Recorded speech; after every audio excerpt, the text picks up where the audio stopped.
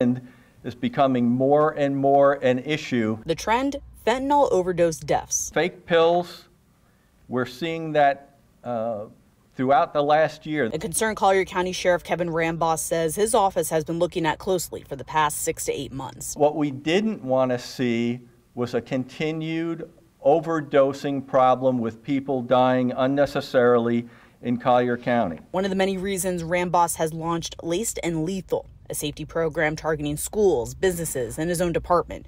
District Superintendent Dr. Leslie Riccadelli is already starting the program. Every school clinic received 4 units of Narcan this week.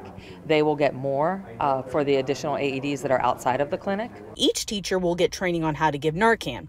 Parents will get handouts, and students will watch videos like this. You won't know you're taking a lethal dose until it's too late. The more they know, the less likely something bad will happen. The sheriff's office is also getting the Chamber of Commerce involved. The chair tells me they're going to reach out to their members, the businesses, and encourage them to get their staff trained and hold Narcan inside of their businesses. We start with what is being embraced by CCPS as well as the Sheriff's Department. That's how Greater Naples Chair Julie Schmelzli plans to approach businesses with the new program.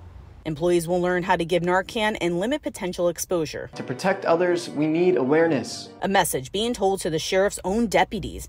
In April 2023, one got a dose of Narcan after being exposed to fentanyl on a domestic violence call. Now, they're training to use protective equipment like this. We've been to assistance calls without any indication of fentanyl being there. The sheriff says he hopes this program will prevent those deadly doses, exposures, potentially saving lives in our community. What we're really concerned about is what is coming in the next 3 to 5 years, and we need to start to stop it today. Reporting in Collier County, Kaitlin Knapp, Fox 4.